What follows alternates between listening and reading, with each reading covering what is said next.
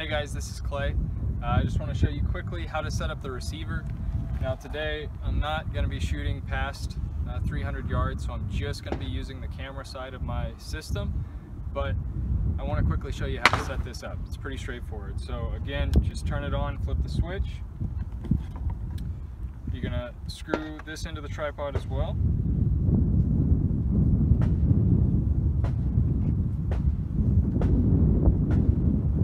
And then you can either place this on the ground or on your shooting bench, facing down towards a target. You'll notice on the receiver there's arrows. These are pointing downrange towards the camera. So I'm just going to set this up here.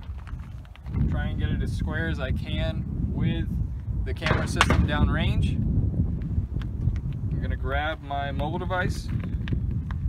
Make sure that I'm connected to the receiver's Wi-Fi network.